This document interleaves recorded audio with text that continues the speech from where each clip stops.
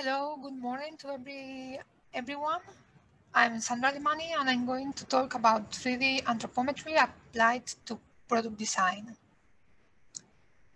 So nowadays there are different solutions in the market to create an individual 3D body avatar of a customer. And these solutions can range from a 3D body scanner that can be found in a shop to enhance the experience of the customer. We have also mobile applications. We will see later on a speech from my colleague Juan Carlos about these kind of devices. And we have also the possibility to create a 3D avatar from a small measurements, age, weight, height. And depending on the application, the accuracy, and the accessibility of the data, we can use one of them. What we are obtaining from this kind of tools is a 3D model of the customers, of the person. And to do this, we are using a data-driven reconstruction tool that it learned from big databases created in the past in different research projects. And from this 3D model, we can extract different metrics for these applications, like the body measurements that are used, for example, in ready-to-wear clothes, or an internal skeleton to move or to animate the avatar. So we can change the pose to use the avatar in sitting posture, for example, and we can animate it for use it in a simulation environment. Considering this state of the art, I'm going to present which could be the flow of the data in an ideal context. So user can create the single 3D body avatar, and now there are many companies that are providing and creating new businesses to provide services and products based on this data. One of them is the pioneer on the use of the 3D body avatar. This is the clothing industry that are offering made-to-measure clothes based on digital anthropometry. And there are also many initiatives in the context of size recommendations. In the last year, there are many new applications in fitness tracking, and also they are offering the possibility to do measurements in different days to see how the body is changing with export plan, for example. In the sector of health, for the design of orthotics or for nutritional plans, they are also using this kind of information. And in the environment of the factory, of the workplace, the ergonomics is using anthropometry from many years to adapt the workplace and for safety, as well as the personal protective equipment that are also important in that context. And finally, the sector of the animation and the virtual reality, it's starting to use these 3D personalized avatars.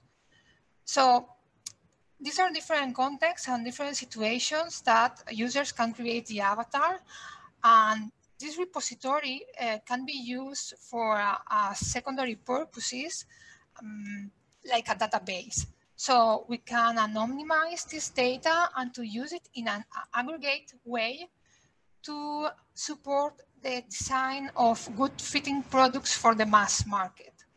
And to do this, we need to use additional tools for the exploitation of this kind of data. These tools can be the anthropometric tables. This is the traditional anthropometry that are used to improve the design of the products, are statistical summaries with percentiles, mean, and so on. We can use also the bivariant plots.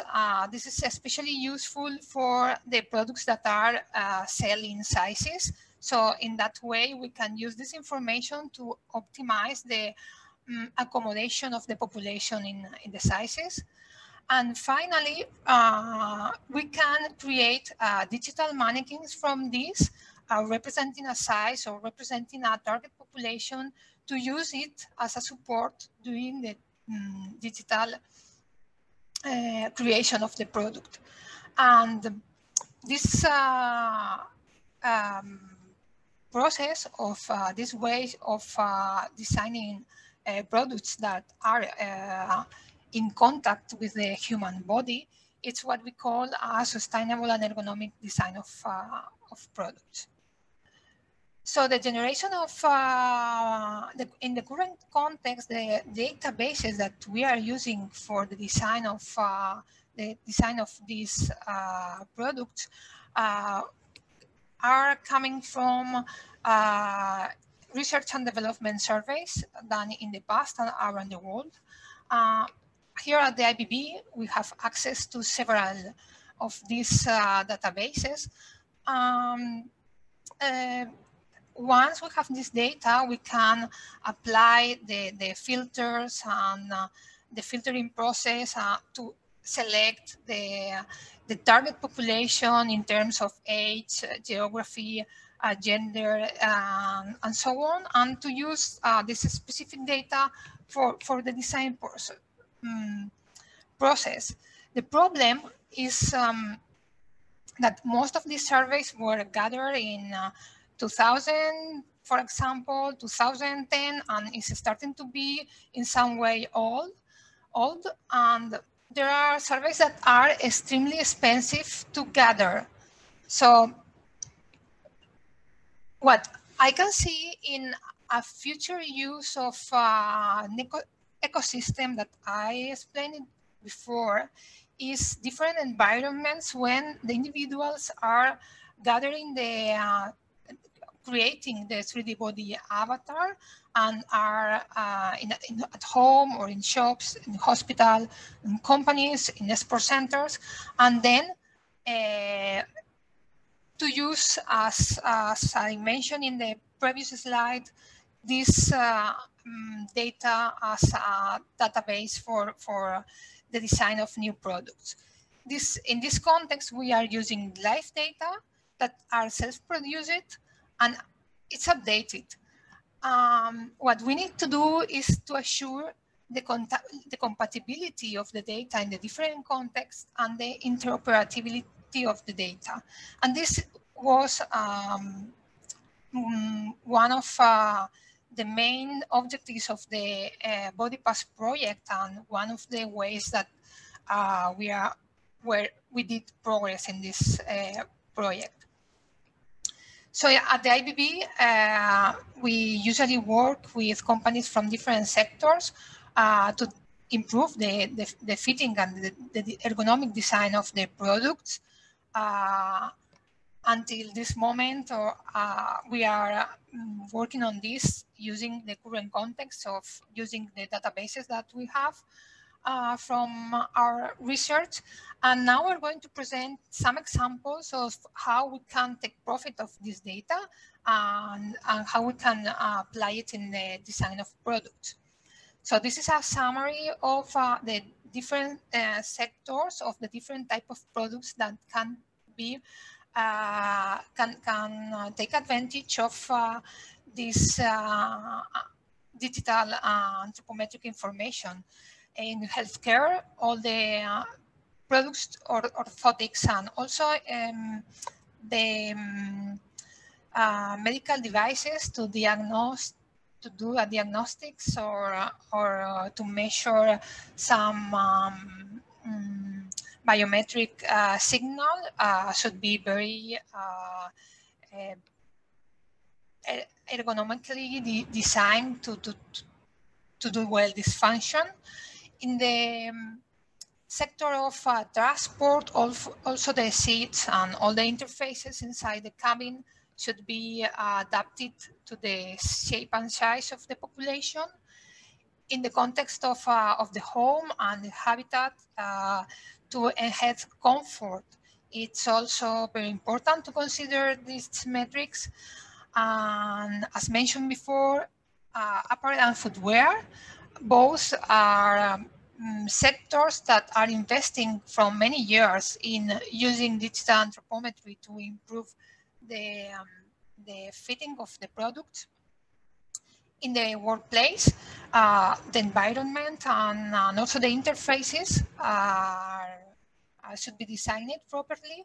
And in the sector of consumer electronics, that especially we need to consider that most of these devices are made with hard material, difficult to deform, and with minimal pieces adjusted to small body parts of the body. So it's important also to understand which is the shape and size of the population to do it properly. This is one of the examples of how to optimize the size span in the clothing industry. This is an example for shirts, and here the objective is to cover or to accommodate the maximum percentage of population using the minimum number of sizes and considering the variability of our target market. We can go from sizing tables and numerical tables, then bivariant plots to define the sizes and the grading, and then digital mannequins that can be used later on in the patterning process.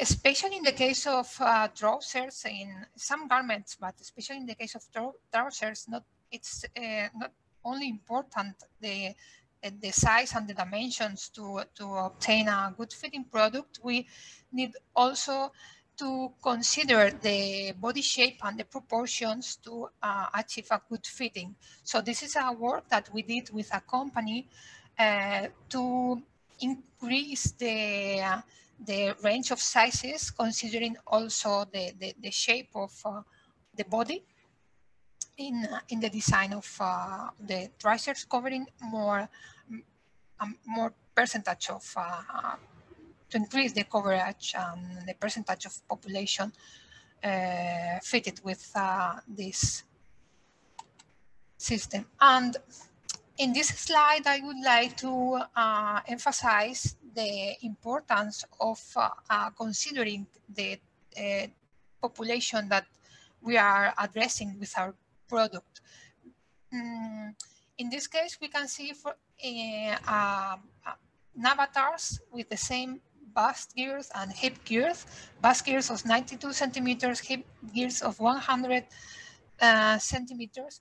And we can see that the shape of the body with this, the same measurements, the shape of the body is different. If we are looking the avatars, the average avatars from age range from 16 to 34, and we compare with an age range of 55 from 65 years old.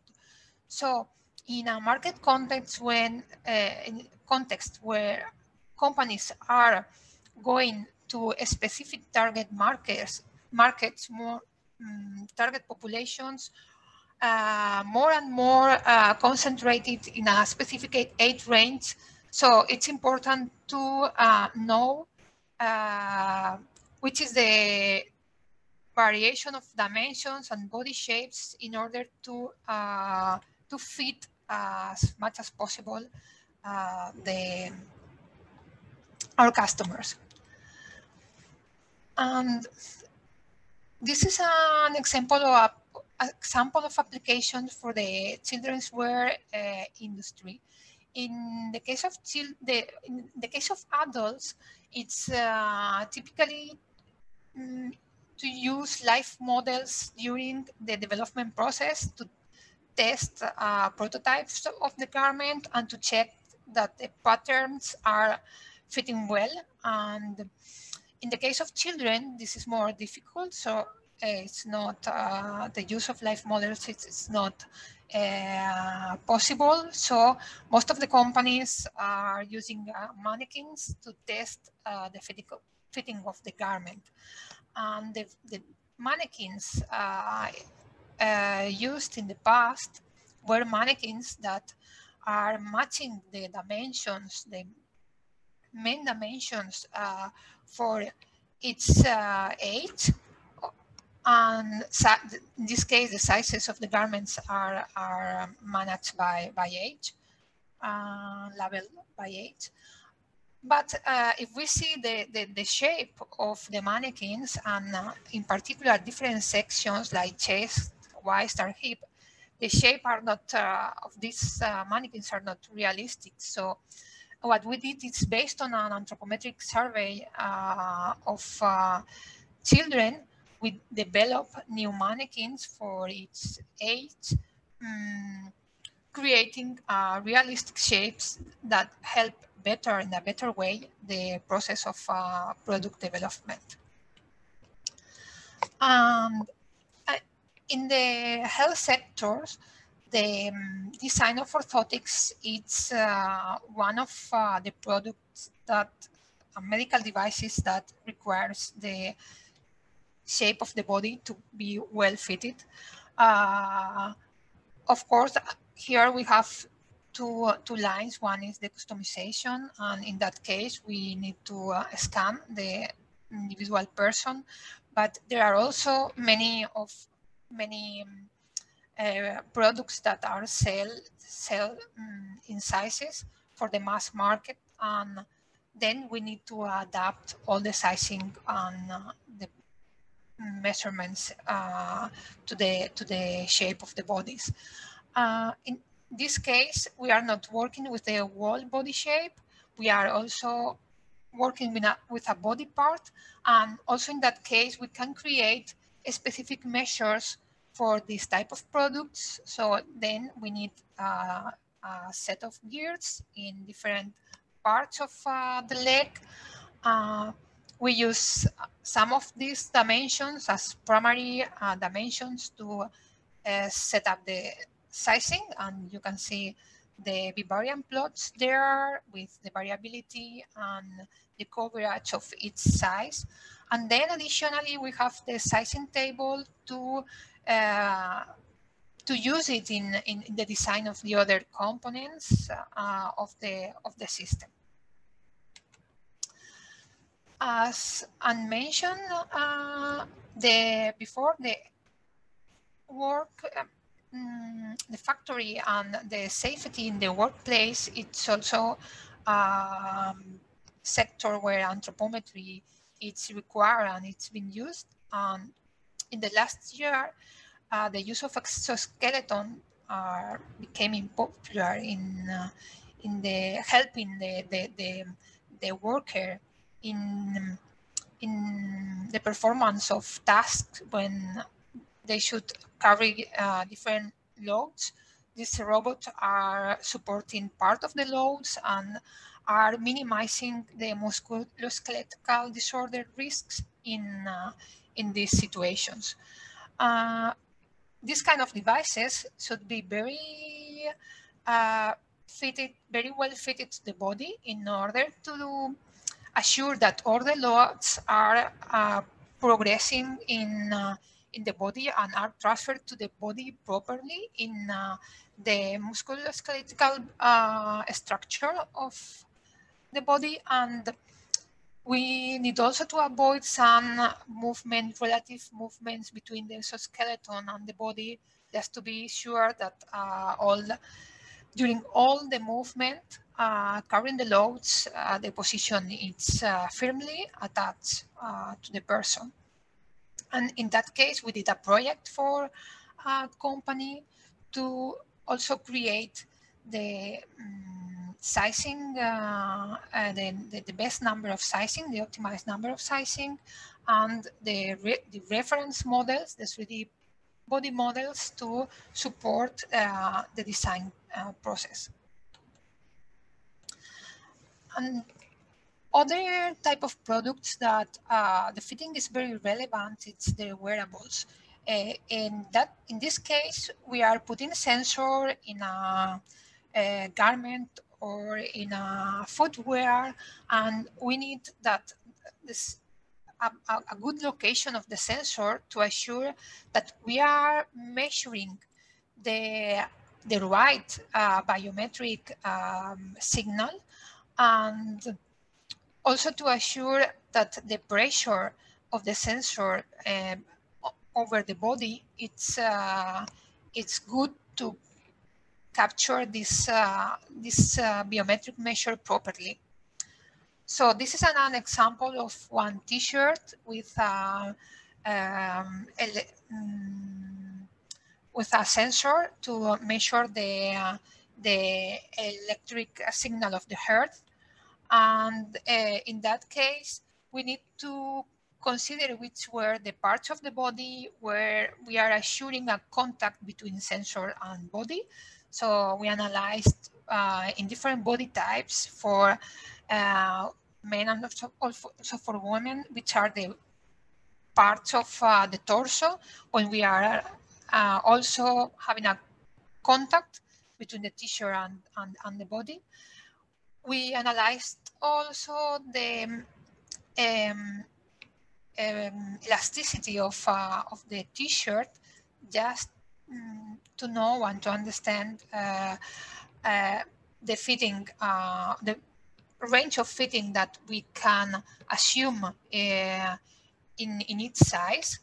And we also analyze the variability of the population to know with the stretching and the elasticity of the material and the study of contact areas, how many sizes we need to create to cover the maximum percentage of population in different target markets. One was export, for export application, more young. It was addressed more for young people.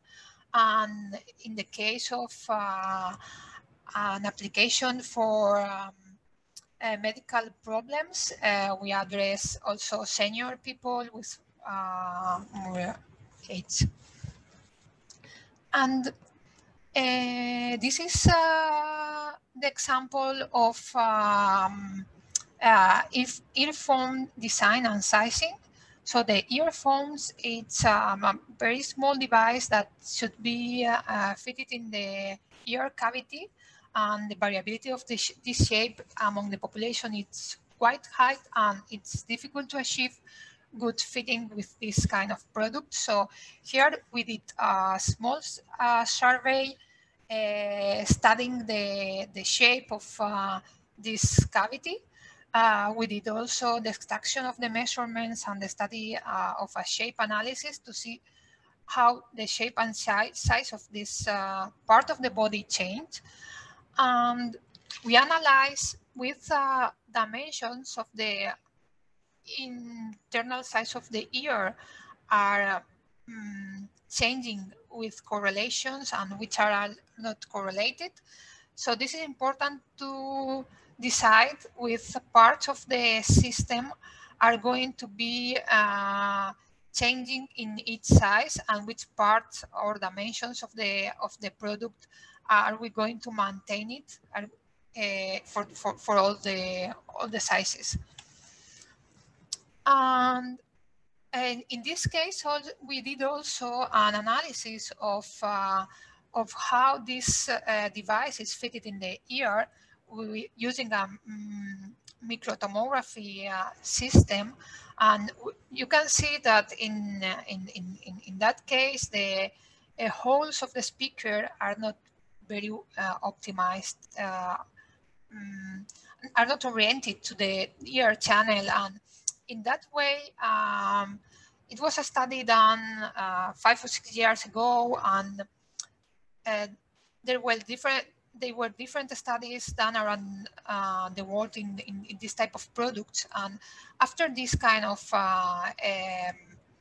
projects, we could see a evolution of the design of these products from the traditional speaker to the new one, that are more oriented to the ER channel. In the sector of automotive sector, they are using digital human models for many years, not only for the ergonomics, also for the safety in crash test. And they are usually testing the car with not only with average, but also they are using boundary mannequins, extreme body shapes, in order to assure that the behavior and the comfortability of the cabin is assured for all the variability of the population. And in this context, we can use synthetic avatars that can be created with these percentiles using the stream values, or we can create use real avatars if we want to match or to combine this information also with other metrics like pressure distributions or perception of comfort. And during this year, especially during this year, due to the pandemic, there were many projects or many companies asking for digital anthropometry of the face for the design of face mask. And in this case, we were working in a face mask for protective, for protection, for a environment of hospital with that requires a high level of protection. And in this case, the fitting of the mask to the face is very important because we need to avoid any hole or any area where the virus can enter. So we use our databases of the head and face to check the variability of the main dimensions of the face and the main dimensions related to the fitting of the mask. And we use also digital cases to represent different sizes of the masks and to use it in the creation of the 3D model of these masks. These masks are done, manufactured with material that are not very flexible. We have also, of course, an interface with soft material, but the main part, body of the mask is from hard material. Then it's important to know how the topology of the face is varying among the population in order to design this kind of interface with the face, adapted in a best way to these variations in the topology of the face. And finally, I am going to I have included also this example because here we are adding an additional layer, which is the perception. Well, we have not only here the body metrics or the body shapes. We have also here the perception of the fitting, and we are combining both information with probabilistic tools to provide size recommendations for a individual person. So this is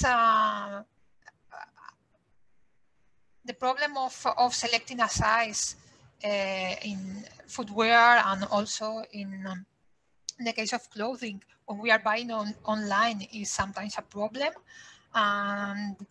And there are many companies working in size recommendation products. And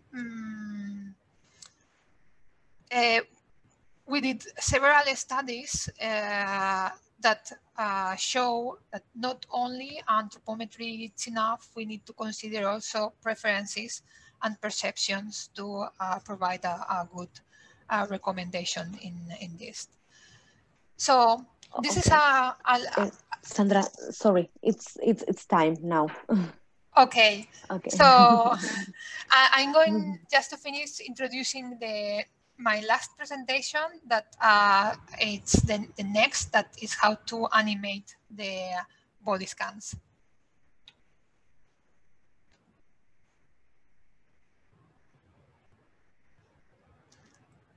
So, is there any question? We have one question, but if you can, please answer it by the question and answer box in Huba application, okay? Okay, perfect. Thank you very much. Okay, see you in the next session. Okay, bye-bye. Bye-bye.